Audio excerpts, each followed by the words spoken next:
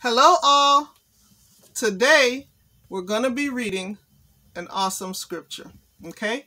There's going to be a couple of challenges. I may get some hate, but you know what? So what? God said we would get persecution, and that's fine with me as long as I'm getting persecuted for the Lord. We're going to be reading Matthew chapter 5 verse 16. It says, "In the same way, let your light shine before men, that they may see your good deeds and praise your Father in heaven." So in essence, they see you and what you're doing, and it shows them a reflection of God and the Father. I mean, ask yourself this question. Is how you're living your life and going about your day causing only you to look good, but not God?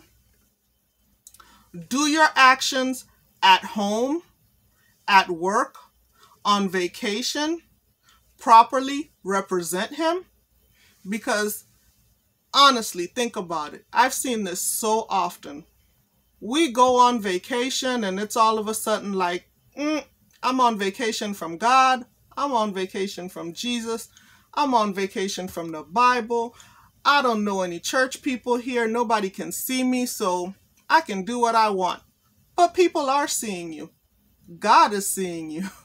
God sees all of it, you know? And do you just have a church face that you drop the minute that you leave through those doors, those church doors? But guess what? You are the church, and you represent God wherever it is that you go. So, when you're going home, when you're going on vacation, don't just consider it your time, you know? Don't just consider it as if it's, it's a time card that you clock in and clock out on Christianity. You clock in and clock out on Christ. You clock in and clock out on your brothers and sisters, because now it's your time. Your time is God's time. He's the one who gave it to you. So let's change this today. Let's change this today.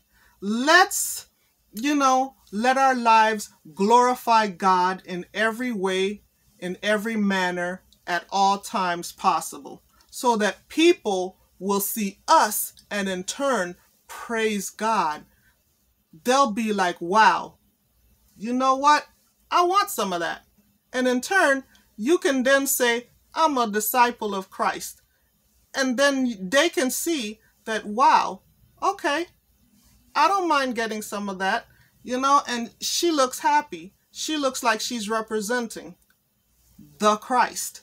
Okay? So, go ahead, look good for yourself, but look good for God as well. Represent Him in the right way. Okay? Give praises to God. And by all means, go out,